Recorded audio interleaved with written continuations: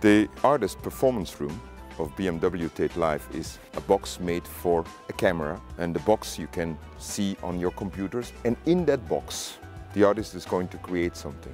The Museum of the 21st Century is not just people who come to admire art, not just people who come and say I like it, I don't like it, but people more and more start to think about museums as a place for mental exercise.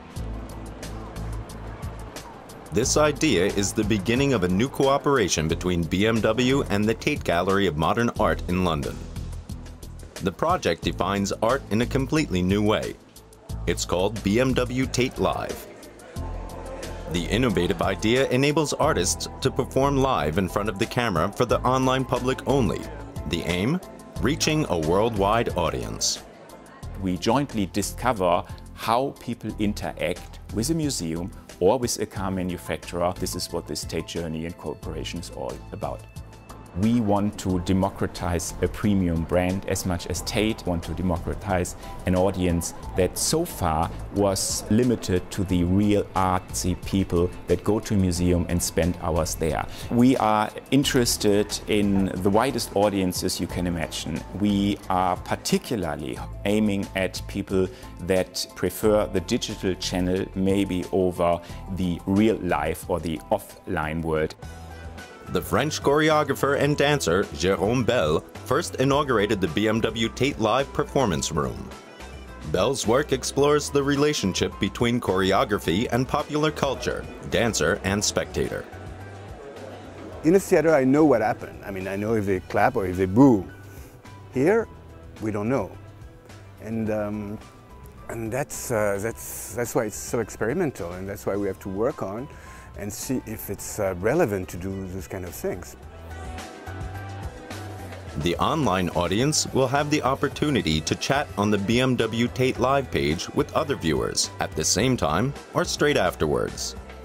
Each performance will then be archived and available to view, accumulating into a series throughout the year. The user can start a live stream on the BMW Tate Live page each time a performance is presented. The audience is expecting many different things from museums. They throw at us all kinds of questions, big and small, about families, about identity, about gender, about multiculturalism, and they also want to know where the arts are going to. It's very important for us to create a dialogue beyond the museum. We have similar questions we want to find answers for, as we think that an automotive company and a museum aren't that different with regard to the interaction online, on the digital channel. More and more people use it, more and more people come back, and we need to find out why and how to steer it. No other car manufacturer has more fans on Facebook than BMW, and the same holds true for Tate. Tate wanted to explore new territory, and so did we. Creating an intercultural dialogue based on the knowledge of two partners motivated for transformation.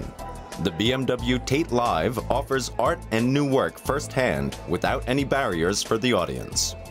Suddenly we want to be co-authors, we want to be co-creators. And just like BMW and Tate are co-creators in this new strand, and BMW and Tate are going to be co-creators for the next 4 years to come, it's like mirroring, it's like reflecting what's happening in the art world.